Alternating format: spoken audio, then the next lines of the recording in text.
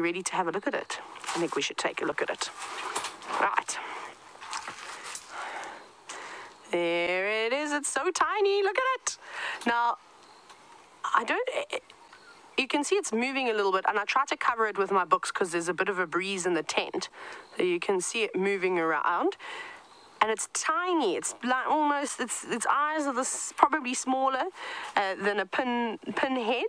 It's really, really tiny. I don't know if I picked it up off of the net, of Wiums mosquito net. So here we do sleep under mosquito nets. I actually don't. I haven't got one in my room. I'm a bit silly.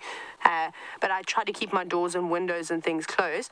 But it actually had blood in it. And I want to see if we can get another view. I'm just going to try and change the focus onto... And the other way. Whoop, we've just squinted your eyes. Oh, it's a pity we can't see it too much. I wonder if it isn't still alive. I picked it. It was sitting inside the mosquito net, but it's on. Oh, there's the wind. Okay, I think come back to me. That's unfortunate. Doesn't want to. Sneaky, sneaky.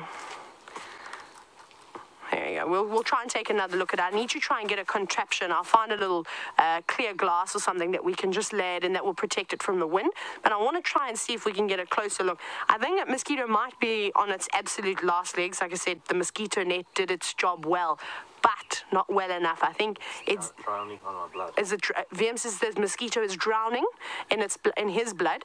He said he was actually bitten this morning. So obviously, as he'd woken up, oh, it's going to be another great day here at Safari Live, doing a big stretch, and he opened his mosquito net, and that mosquito must have been sitting there waiting. Should we show? Do you still have the bite? Yeah. Should we show them? We're going to show you Wiums' mosquito bite. Yeah. Is it going? It's on his arm.